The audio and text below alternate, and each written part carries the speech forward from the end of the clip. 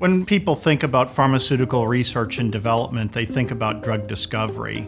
But really, I think that's a bit of a misnomer because drugs are not simply found.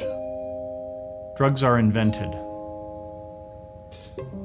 Creating a medicine is like solving a very complex jigsaw puzzle. There are these moments of exhilaration when you get a string of pieces that actually do fit together, but you then quickly run into problems. Drug discovery really starts with a hypothesis. I believe that this protein is involved in this disease. So we take that protein, we then screen thousands to millions of compounds to find chemical starting points that bind to the protein and change its function. I know that's too complicated. Every compound that we test is a potential drug. As drug discovery chemists, we change that molecule using a rational design process.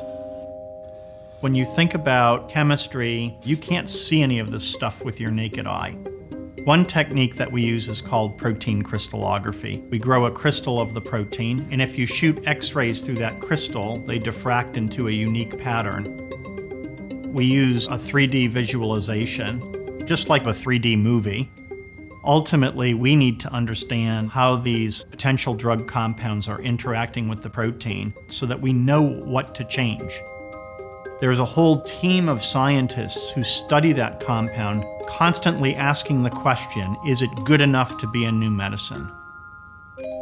If you find out your initial hypothesis was wrong, it's like taking that entire jigsaw puzzle, dumping it out again, and saying now you have to start all over. And by the way, this time it's a different puzzle. What keeps us going is the fact that we have a very noble mission. It's an incredible feeling when you know you've made a difference in people's lives.